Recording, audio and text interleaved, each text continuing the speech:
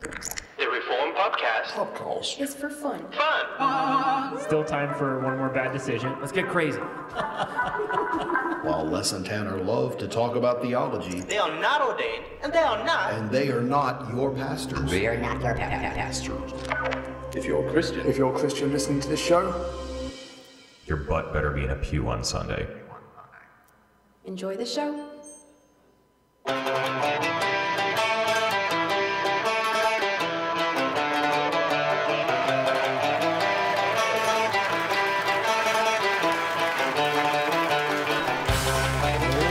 Ladies and gentlemen, welcome to the very first live episode of the Reform Pubcast. I'm Les. And I'm Tanner. Ligonier National Conference. What's up, guys? Yeah. We are incredibly honored to be here. I'm kind of confused a little bit. I was, listening to all the speakers over the past couple days. Like, Ligonier is such an important thing. And then they invited us to come and be idiots on the stage. So we're just so honored to do that. I guess, this is like the pinnacle, right? Like, there's nowhere to go from here. Yeah, we're done after this. We just drop our mics. This is actually our last episode. So. Yeah, definitely. There's nowhere to go. How many of you guys have never listened to an episode of the Pubcast? Yeah, what are you guys doing here? Tanner, why don't you tell them what our little show is all about? So basically, Les and I, 2.5, 3 years ago, we used to get together a lot after church and drink craft beer and talk theology, and then one day we decided to start recording it. And, I don't know, what are we, 111 episodes, 112 episodes? This is 112, yeah. And along the way, I think we have picked up sort of a good mission, and I think it's sort of like inviting young Reformed people along with us on our journey to Reformation. So over the past 2 years, we both embraced the regulative principle. We've both, we've become Paedo Baptists. Yeah. It's a pretty big deal. Thought you might like that. So that's what we're all about. It's kind of a documentary of our journey out of young, restless, and reformed and becoming more reformed. So yeah, that's good. Good. Normally at this segment of the show, we would talk about the beers we're drinking, but we're in a Baptist church, so we're not going to do that. Instead, we have some delicious coffee. Tanner, why don't you tell us about this special brew? This is a craft blend coming far away from Chick-fil-A, actually. Chick-fil-A? Interesting. I've never heard of that. Yeah. So sacrifices have to be made when you want a chicken biscuit, so you got to drink bad coffee. Okay, so it's bad coffee. If you'd like to follow us along on our pub journey, you can join our Facebook group. It's called the Reformed Pub. Are any of you guys in the Reformed Pub? Yeah. Sorry about that. It's a little crazy in there. At the end of the show, we do this segment called Air Buddy in the Pub. And during that segment, we're going to ask you guys a question. Normally we ask it to Facebook or Twitter, but we have a live audience right here.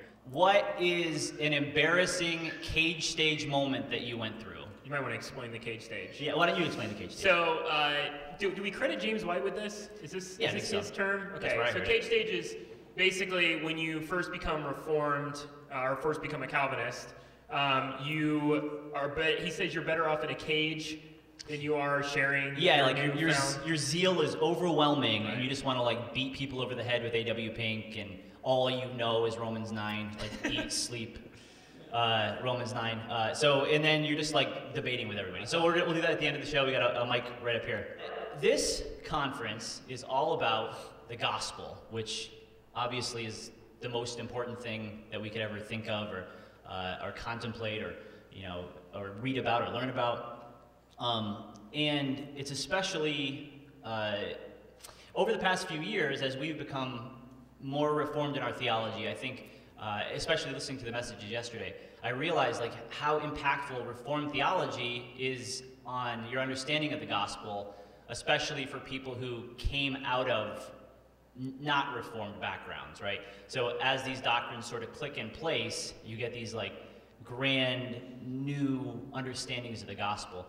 So Tanner, like, can you think of any moments in your life that were like really impactful and just like really changed your whole view? Yeah, it was actually when you and I, before we actually met, but we were attending the same church, at Calvary Chapel, interestingly enough. I had gone up to our pastor and asked him, I was really struggling with the idea of people going to hell. And I went to my pastor and just asked him, I don't understand how a loving God can send people to hell. And he actually, ironically, turned me on to Mars Hill Church at the time when they were pumping out tons of stuff, and Mark Driscoll specifically. And so I started to digest just, Mark Driscoll, and then I got into Matt Chandler, and then kind of the same roller coaster that I imagine a lot of you kind of went on. And I kind of came to, I think the big point for me was coming to terms with how I was actually asking the wrong question, and realizing, as I discovered more about Reformed theology, realizing how holy God was, and how totally depraved I was, and how my question initially was so man-centric and wasn't focusing on actually how deserving of hell I really was. And so that kind of started my journey into really coming to terms with how holy God is, and starting off with number one, the tulip, total depravity. So do you feel like you got a much better grasp of why God sends people to hell? Yeah, absolutely. I mean, I realizing that God is absolutely just in sending, he would have been absolutely just sending me to hell in my first breath, because I'm, conceived in sin, I'm completely depraved, and realizing that was really just kind of the start of it all. And actually, it was due to conversations with you that I came to understand something about the power of the gospel, especially in Romans 1. Paul talks about how he's not ashamed of the gospel because it's the power of God for salvation. And I remember before I became a Calvinist, I got on this crazy roll of putting notches in my belt for converting people, right? I really got good at the sinner's prayer. And I would find people anywhere. And I really felt accomplished because it was I was so nervous for such a long time, and then I finally got that real zeal to go out and just approach people, and I was bold with it. And then I started talking to people like you and listening to Paul Washer sermons, and just completely destroyed my idea of our will and our ability to choose God and choose Christ. And then I was stuck. I'm okay, so I can't save people anymore. There's all these notches in my belt are meaningless because all I did was coerce someone into saying some prayer. So then I was kind of stuck with so what do I do now? And then I just came to realize that the gospel is actually powerful. The thing itself is powerful because the Holy Spirit is blessing it, because it's God's means to save people. And that was a puzzle that had to be sort of clicked into place too.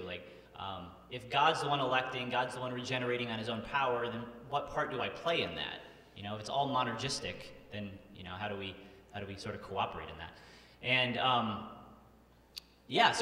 so then it was just about clarity, really explaining the gospel as clearly as I possibly could, touching these people in their lives exactly where that opening is there, showing them their guilt, and presenting the gospel with power. It's almost like I saw this vision in my head of all the other words I say in my life are sort of neutral, and but then when I speak the gospel, it's these glowing words coming out because they're actually powerful and able to accomplish something beautiful. You have a pretty cool, to kind of play on the total depravity thing, you have a pretty cool thing with the curtain that you always explain. Yeah, so that goes along with the absolute necessity. Again, from Romans 1, Paul says that men suppress the truth in unrighteousness. And we hear that a lot, but especially when you think about presuppositionalism and stuff like that. God is present. He is known to all men, right? And so if you can imagine that everyone can look up in the sky and there's God's face, right? We just see him. That's how clear it is. But we collectively as a human race have pulled a curtain over God's face to suppress him. We know he's there in the back of our minds, but we've covered him up. We don't want to deal with it. And then we put various idols, false gods in front of that curtain to trick ourselves into answering the questions that only God can answer, but at least we have something that looks like a God. And that's depravity, right? But along with that suppression, we know that God is holy, we know that God is powerful, and we know that we're guilty. So the necessity of the gospel comes into play, because when we walk up to somebody and we say, God exists, or we try to explain to them how the evidence points to God existing, whatever. When we're doing that, what we're actually doing is encouraging them to walk up to that curtain and just pull it open and look at God, the God that you already know is there, which sounds great. If you're just thinking religiously, there's a God, you need to face this God, do it. Just do it. Stop not doing it and do it, right? But the problem is that God is made of glory and fire and wrath and anger. So if they pull that curtain back, you're disintegrated. And that's the whole problem. That's the reason they won't open the curtain. That's the reason they have to suppress him in unrighteousness, because they're guilty, because they'll be judged, because there's just no way you could face him. So we can't, right, inability, we can't look at God because we won't, because we don't want to, because we would die. It would be suicide. It would be spiritual suicide to look at this God. So in comes the necessity of the gospel. We can't just tell people, rip that curtain open. We have to tell people, yeah, he's going to kill you, unless he sent his son to take upon himself the wrath that's owed to you. And instead of being God's enemy, you can now be reconciled, brought into peace with him, and now you're his loving child who opens that curtain, right? And you mentioned presuppositional apologetics, and that's what's I love so much about presuppositional apologetics, is that one of the things about it is that you really can't convince anybody of the truth of the Bible without them coming to terms with the gospel. I mean, they won't rip that curtain open and face the triune God of the Bible, because there's wrath with it without Christ. Exactly. So they have to come to there's a process there where regeneration has to take place in that heart for them to be able to open that curtain and approach the throne with confidence because of Christ. And that's the essential part of how our gospel even needs to be in our apologetics. Yeah, so you're acknowledging that they know that God exists, they know he's back there, but they refuse to acknowledge it. So you have to show them that they're taking it for granted, but all the while, Christ has to be central, or else they literally can't admit it. Right. They can never acknowledge any of the situation. I think another thing for me too that really kind of blew open my just understanding the gospel was coming to terms with God's sovereignty. I know that you and I battled over that for a while as we were, kind of getting into Reformed theology, and I think again, Romans in Romans 8, one of the things that once I came to term with how sovereign God really was, this piece of scripture really made sense to me. In 37 through 39, Paul says, "Know in all these things we are more than conquerors through him who loved us. For I am sure that neither death, nor life, nor angels, nor rulers, nor things present, nor things to come, nor powers, nor height, nor depth, nor anything else in all creation will be able to separate us from the love of God in Christ Jesus our Lord." And I realize, that without a completely powerful sovereign God, there's no way that can make any sense. There's no way that without him being completely sovereign, that something can't separate us, because he has to be in control over all of these things that they're talking about here. He has to be in control over death and life, and angels and rulers, and so with his complete sovereignty over those things, we're actually the gospel is secured for us. Our salvation is secured through his complete sovereignty. Yeah, R.C. Sproul famously says that if there's one rogue molecule in the universe, then you have absolutely no assurance that he can guarantee anything that he's promised about the future, because that one thing that he doesn't have control over ruins everything. Like, if he doesn't have control over everything, he doesn't actually have control over anything. And when you fight with people over the sovereignty of God, does God control everything that happens, or does he control a few things, and there's a few things here and there that he leaves up to chance, or A lot of people just want to say everything except for the human will is what God is in control over. But or just sin. But that's just crazy. Like, that's all of human history. It's all men making choices. And if God can't be in control over sin or my sinful choices, once again, that's my entire life. My entire life has been sinful choices. So God hasn't ever had any influence in any of those choices. It's just, right. It's just, and it also kind of takes us, I mean, coming to terms with that really took me out of this like earthly mindset, and it really helped me have just more of an eternal mindset. Like you look at most people in the world, they're on this just emotional roller coaster all the time, and I think even as Christians we struggle with that. Like when we suffer, we have heights and lows. And what I really think in this scripture that is really being said is that because this salvation is secure for us and it is eternal, there doesn't have to be ups and downs. There doesn't have to be any worry of being separated in those times of lows, because God is so powerful that he's securing it for eternity for us. Praise God. Well, hey Tanner, would you like to play a game? I'd love to play a game. Let's play a game. So we went to a bar last night. We did actually make a pub. There was a pub in the Pubcast. And there was a big pub meet. A lot of people from that are here. How many of you guys were out last night at Red Light? Red Light. All right. So we had you guys supply us with some trivia questions. So we're gonna play a little game called Pub Trivia. So here's our little box. So they're random questions that are supplied by you guys. We're gonna go back and forth. I have no idea what these questions say. Yeah, I have no idea so either. This could be embarrassing. So we'll, I don't know. We'll go until we're bored of it. Or humiliated. Well, yeah, that's what'll actually happen. All right, Tanner, why don't you go first? All right. All right.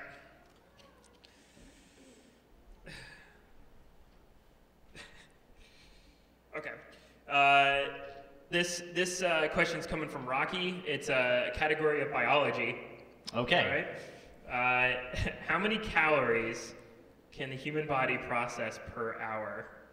Or burn, he says, burn per hour. Okay, so A, 150, B, 300, C, 200, or D, 400? 300. Is that your final answer? That's my final answer. That's correct. Yes. One for less. Can you guys applaud every time you get a good answer? Every time you get it right. And when we get it wrong, boo. Actually, seriously, boo. I don't think that's what happens on game shows, though. But it would be funny. Okay, I've never been booed from a stage before. I guess so. boo. Yeah, boo. Next one is from Sam. Sam Barfield. That's Tanner's wife. Uh-oh. I better get this right. My wife. On what TV show was the first toilet shown? Oh, I know this. I know this. Okay. Only because it's your wife. I Love Lucy, Dick Van Dyke, MASH, or Leave It to Beaver. It's got to be I Love Lucy. That's incorrect. That's what I thought it was too. Really? Boo! That's my. In my defense, that's my wife's favorite show of all time. So. We asked the audience to boo us. It's awesome. The correct answer is Leave It to Beaver. Good question, Sam. Thanks, wife. You're up, Tanner. Oh yeah. All right. That's 1 for me, 0 for you. Yeah. Thanks. Oh, another one from my wife. My wife. Category is music. In which key do most car horns honk? Is it A, the key of B, B, the key of F, C, the key of D, or D, the key of C? This is really tough. That's clever. Was one of them E? No. Okay. Was one of them C? Yes. Which one was C? D. I'm gonna say D as my. I'm gonna say the option D, which is the key C. The key of C. Okay, that's what I'm saying. That is incorrect. Okay, that's what I thought. That's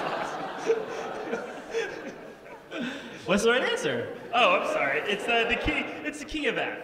The key of F. That's helpful information. I think. So that's 1-1. Next question. There's no name. Not too many categories. In light of the recent spur of political posts, what does the Fourth Amendment allow or prohibit? Okay. Self-incrimination, the right to bear arms, unlawful search and seizure, or cruel and unusual punishment? It's unlawful search and seizure. That is correct. America. All right, that's 2 for Tanner. Right? No, it's 1 for me. No, 2. That's only our second question. That's 2. No, That's 1. Okay, it's 1. 1. 1. You're up.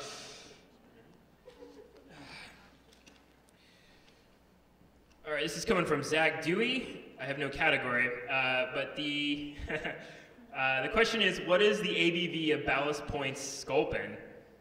Oh, these are tough. You give me like point. Okay, A 7.2%, B 7.5%, C 7.9%, or D 7%. Come on. I know it's tough. Was one of them 7.5? Les, I don't know because he didn't indicate which answer is correct. Wait, don't say it. What? Yeah, don't say the answer. I need the answer. I will say 7. Wait, what was this? What was B? B is 7.5. Yeah, I'm gonna say B. 7.0. That's the worst feeling in the world. That's awesome. Why don't you guys come up here and get booed? Next comes from Noel Foster. The category is history. Uh-oh. Which one of these is not a Puritan? Yeah. George Swinnock, John Owen, Jonathan Manson, Jonathan Edwards. Can you do them again? George Swinnock, that's A. B. John Owen. C. Thomas Manson. Or D. Jonathan Edwards. A? That is incorrect. Boo. Boo. Boo, boo. Jonathan Edwards is the correct answer. Oh. He's not a Puritan. You're up, Tanner.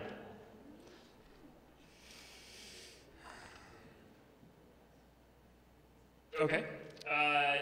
The question is, which one of these is a Virginia craft beer brewery?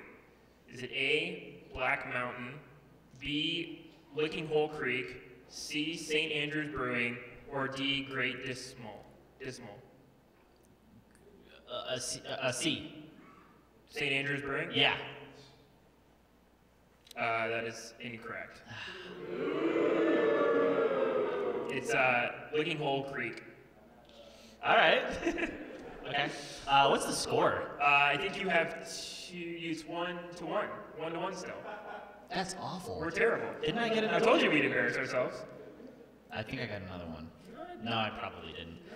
Okay. You got the Sculpin one wrong, and that was, yeah. Okay. Still 1-1. Yeah. Next one comes from David Carnes. David Carnes, what's up, David?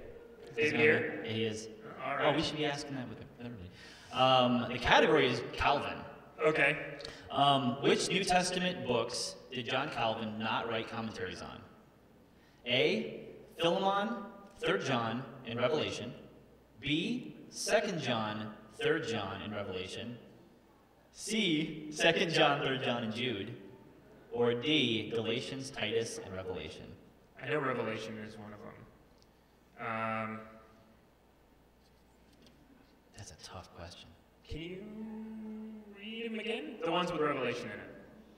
A. Philemon, 3rd John, and Revelation. B. 2nd John, 3rd John, and Revelation. Or D. Galatians, Titus, and Revelation. Saying it wrong? Oh man, I don't know. I'll go with A.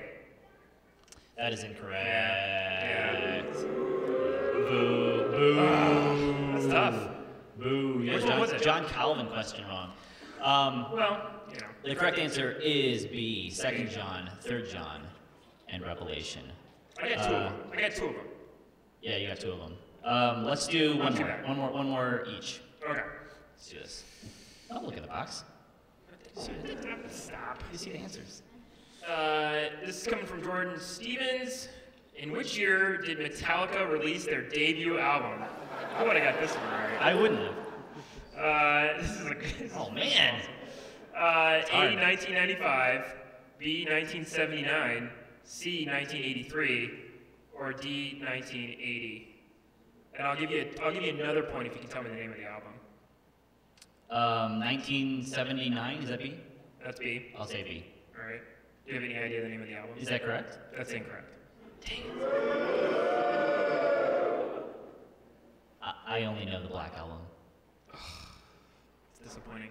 The name of the album is You guys Kill 'Em can boo All. me for that too. Yeah. Actually, you should. That's when they cut off their hair and sold out. Oh, yeah. All right, you're up. What's the name of the album? Kill 'Em All. Kill 'Em All. Kill 'Em All. Okay. Well, we know a lot about Metallica, at least.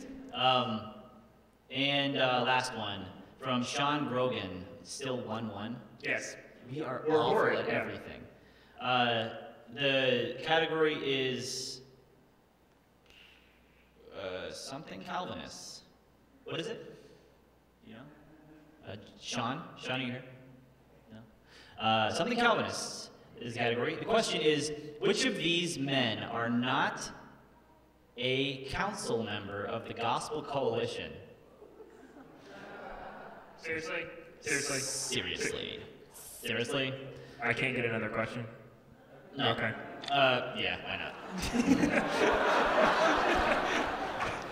What was the answer, by the way? Well, the options are D.A. Carson, Ligon Duncan, Tim Keller, or Matt Chandler. Of those, what would you have said? I have no idea. Yeah, it's Matt Chandler. Chandler. Okay, last question. Matt Vissering. Yeah, the category is Star Trek. The question is, in what year did Captain Picard first grace our television screens along with his odd secular humanist brand of post-millennialism? Was it 1990, 1986, 1987, or 1989?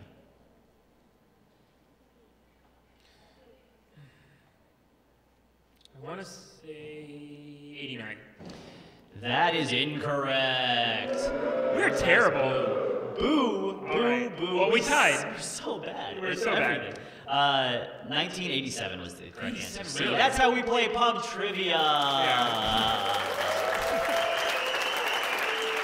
It's terrible. Bad at theology, bad at games. I don't even know what we're doing anymore. Okay, hey Tanner. Would you like to get into Air Buddy in the pub? Yes. Let's get into Air Buddy in the pub. So we asked a question at the beginning of the show. The question was, would you share with us your most embarrassing cage stage moment, or an embarrassing cage stage moment? Does anybody have any they'd like to share with us? Yes, right here. Yeah, just go up to the mic. Name, favorite beer, and favorite theology book. Well, Matt Vissering. I flew all the way down from Marquette, Michigan.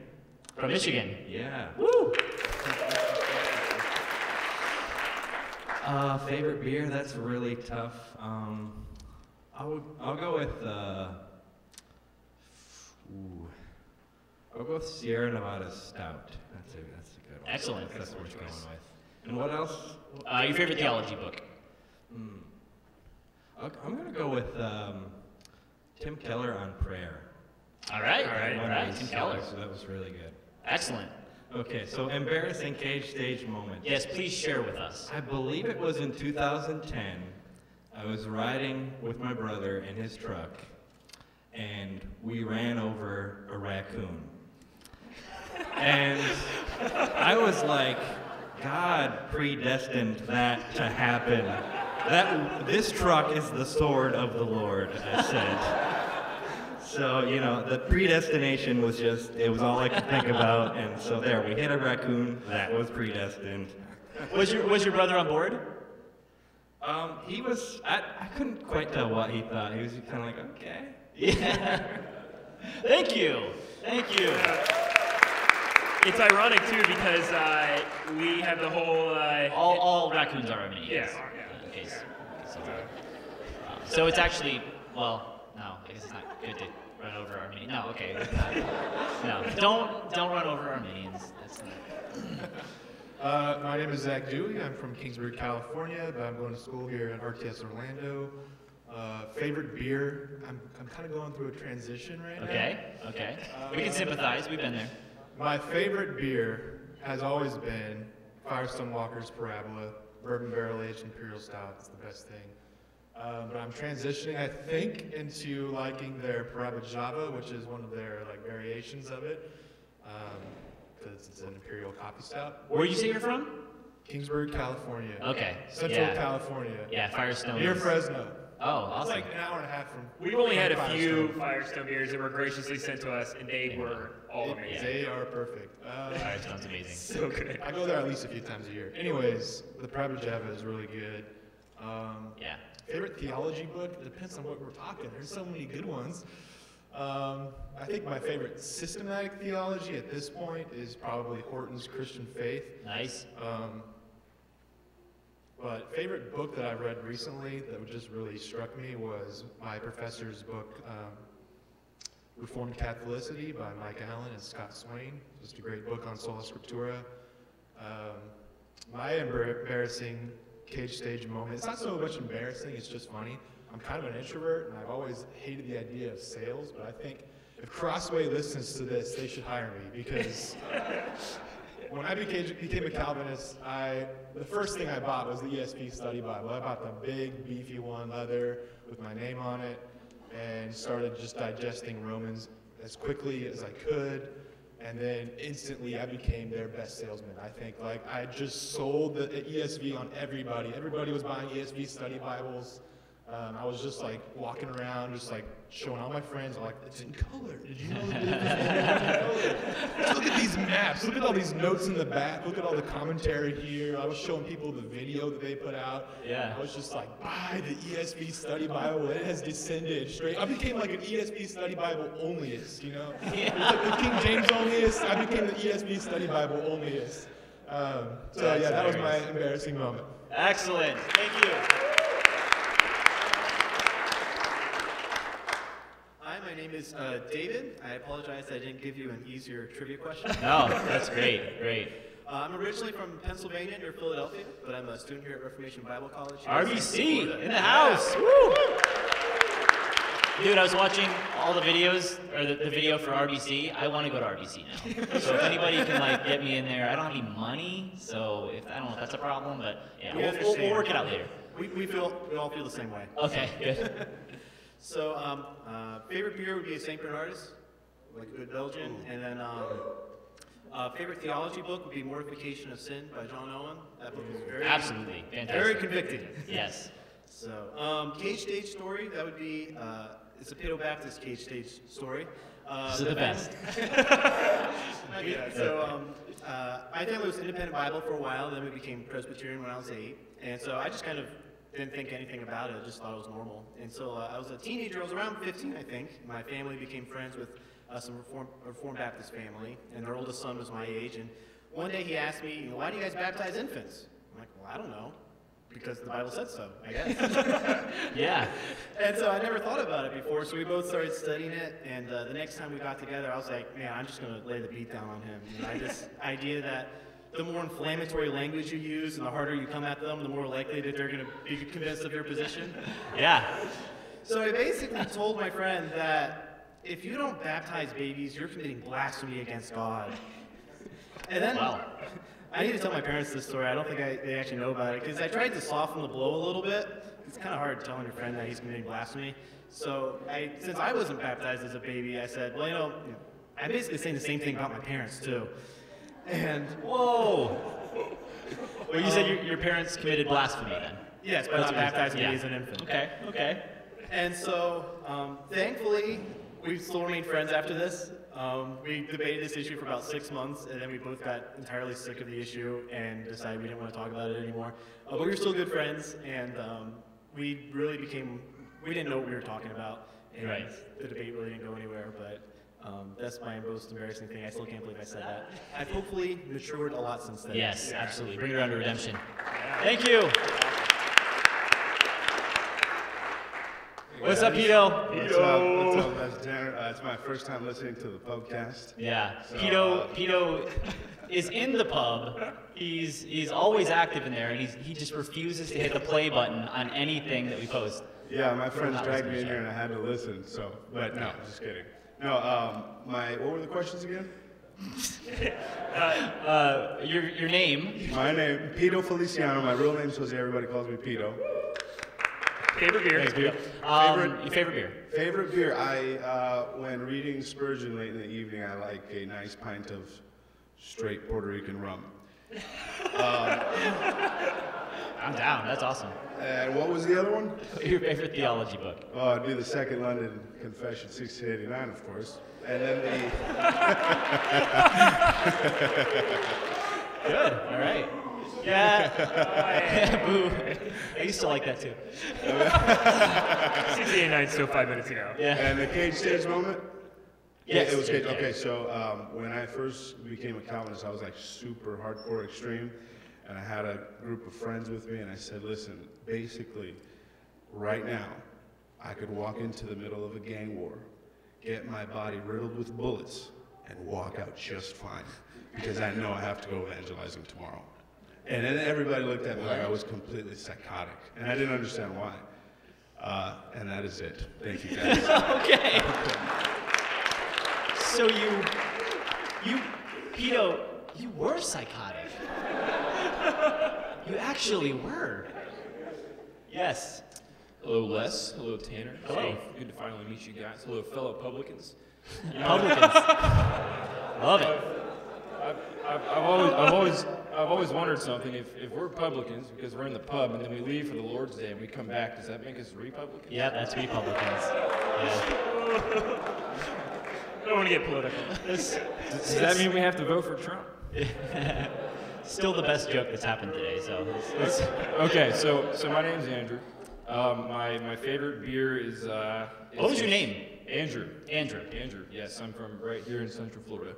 So my favorite beer is cold, and my second favorite beer is free. Okay. Yeah. I might reverse that order, but I'm right there with you. Yeah. So my most embarrassing cage stage moment is actually directed at myself. I was saved through Paul Washer screaming his way through a total depravity sermon, and I had a job interview the next day. And keep in mind, this is about 24 hours after I've left my super Roman Catholic premillennial dispensational family, who now thinks I'm in a cult. And the job interviewer asked me, he goes, "Do you think you're a good person?" And so up until this point.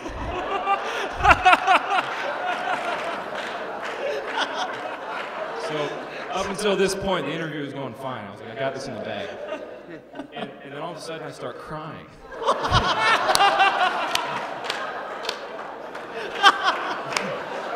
Oh, man.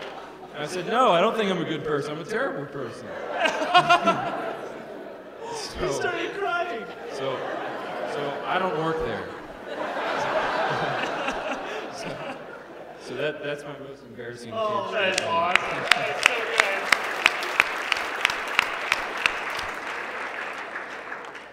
That's a tough act to follow. Yeah. Hey, gents. Les Tanner. So my name's Wes. My buddy Jason and I drove down from New Hampshire and Vermont. So a good 21-hour drive. 21 hours. So that was actually the first time he listened to you guys, and he was blown away by the episode with Tony Arsenal on free will. So he's like, I think I got him hooked now. So we have a new publican. We'll let you give a plug. You have your own podcast. Oh, okay. I guess I can do that. Thanks. You pushed me for the shameless plug. So if anyone's interested, my buddy Jason and I do a podcast called Grace Alone Podcast. And it's all about, Jason does college ministry and really has a heart for students, apologetics. He's doing his MA in apologetics right now. And the whole idea behind it is we want to kind of distill good, solid theology, apologetics, doxology and worship and discipleship, and kind of put it in a way that is practical for college students and like young 20-year-olds and things like that. So We just recently did an episode with Calvinist Batman just the other day, and we also had Greg Kokel on, and I would say those are like, I'm excited to put those out there because they were really encouraging conversations. That's awesome. Is Calvinist Batman here? No, I think he has like a wedding or something today. Okay. Yeah. So yeah, Wes Hebert. So my favorite beer is probably a toss-up between either Heady Topper by the Alchemist, Vermont brew. I don't know if you guys ever had that one. Oh yeah. So good. Or there's a local one that's right down the road from me. The brewery's called 7 Barrel Brewery, and they have a really great oatmeal stout. It's like one of my favorites to I buy like the growlers, and I'll just bring that home and drink that while reading some Spurgeon sermons and whatnot. Reading some Spurgeon? What's your favorite theology book? And my favorite theology book is probably actually Doxology and Theology by Matt Boswell. He's a worship pastor down at Providence Church in Texas, and I know his brother is a church planter up in Montreal, whose shirt I am currently wearing. So that's probably my all-time favorite book. It's really shaped how I lead worship. Awesome. Great book. Recommend it for anyone who hasn't ever read it. And so my cage stage story was actually right after. It was a couple months after I had come to Calvinism through Jason. He's the one that introduced me to the Doctrines of Grace. And we had a business meeting at church. And a good friend of ours, Andrew, who we have on the podcast every now and then, is Arminian, though he won't admit it because he doesn't like labels. He and I would have spirited debates about total depravity and predestination, limited atonement. We've had conversations about it. So we went into this business meeting, and I voted against the decision that was made. So it was kind of like I left, and I was just like, I can't believe they did that. Like, what would drive them to do that? My buddy Andrew walks up to me, and he's like, Wes, it's all right. God predestined this to happen. And he just gave me a good pat on the back, and I'm like, I hate that you're right now. So since then, we've had enough conversations where we got him to admit regeneration precedes faith, and he says he agrees with the most of the tulip. We're just trying to convince him of really like particular atonement, and really just get him to admit predestination is what we say it is, because that is what the Bible says it is. Yeah. So I'm cage stage whenever I get in a conversation with him. Gotcha. Fantastic. Awesome. Yeah. Thank you. Thank you guys so much. That was great. Tanner, real quick, do you have any recommendations? I do. So since we're in Orlando, which is now my place I've been living here for about 2 years now. I've discovered some really cool places. One of them was we went to Red Light last night. Yep. But if you guys are going to be in town for a little while longer, I'd like to recommend 2 awesome places to eat and or get beers.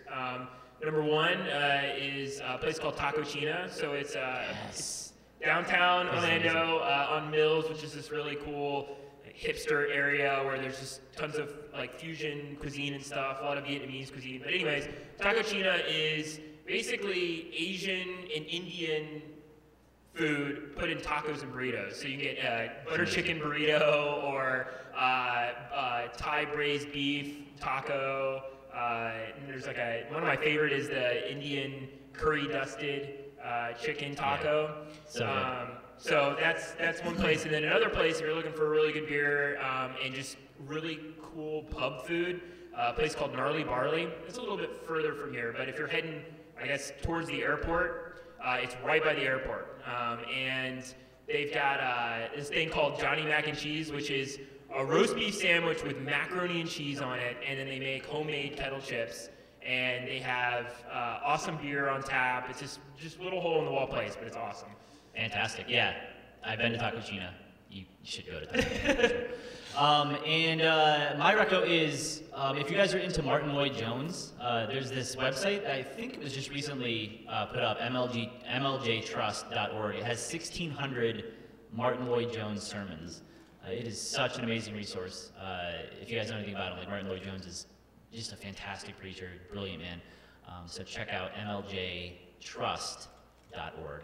I think that's it, Tanner. Yeah. If you'd like to follow us on our pub journey, you can join our Facebook group called The Reformed Pub, and you can follow us on Twitter @Reformed Pubcast. we want to thank Ligonier so much for inviting us. We're so honored. It's just amazing. Especially thank you to Jennifer Osteen for setting everything up. Thank you so much, guys. So awesome. Yeah, so that is about it. Thank you guys for coming out. We hope you enjoyed the show as much as we enjoyed recording it. And please go subscribe and continue listening in the future. Tip your bartender. Tip your bartender. And enjoy the rest of the conference. Until next time, cheers, and amen. Ever talk about doctrine while sipping some ale? Well, I've been fixing to tell, you've been missing yourself. So you gotta be a college and a thirst of research. Faithful consumers of the craft chewers. Talking theology with a cup at the pub, right? If you're drinking Bud Light, then I'ma start a pub fight. Let's talk about Christ who died for like 3 days. Here without delay and grab your IPAs. This is heavy like holding a bazooka. What topic hotter than the cold for your hookah? Hear an episode while riding your car, talking Christ at the bars with pipes and cigars. Glorifying and enjoying God is our one task. Gotta make the fun last, so don't drink it dumb fast. If it hasn't gone flat, then it makes us so glad. Bring your own glass, it's Reformed Pubcast.